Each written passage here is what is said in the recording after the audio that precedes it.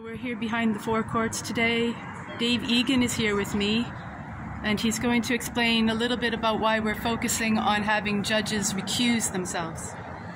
Yes, we're asking for Judge Michael Tobey to recuse himself due to the contents of his judgment, which was quite insulting to ourselves plaintiffs.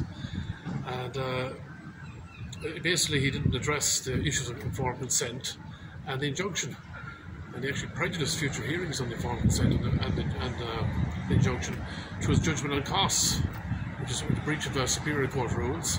It's a breach of the Judicial Council Act 2019 and legal principles, fair hearing, due process, equality of arms. So basically, and he's broken a lot of, let's say, Judicial Council guidelines, rules, laws, Irish law, the Irish Constitution. And we were entitled to a fair trial, and we didn't get it in the High Court.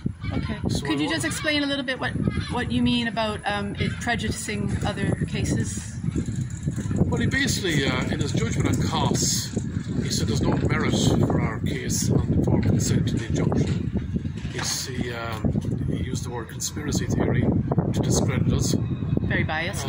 Quite biased. So the judge showed confirmation bias and objective bias in the judgment, and these are grounds for the recusal of the judge, and have been in the past. Now I cited Superior Court precedents, High Court precedents, and American Court precedents, and British Court precedents on this, and judges in the past have recused themselves on these grounds, so he should recuse himself on these grounds, in the interest of justice. Okay. How common was it in the past that judges recuse themselves? It's not that common now, even in the present. It's normally judges like to be fair and impartial, and I have respect for the judiciary and the judges of Ireland, and I think that, they do a good job overall.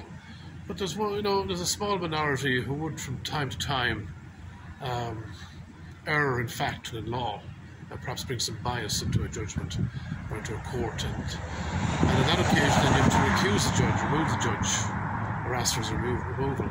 So you're here tomorrow to try to obtain the recusal? We're going to get a recusal tomorrow, yeah. Okay, thanks. Okay. We'll be here tomorrow.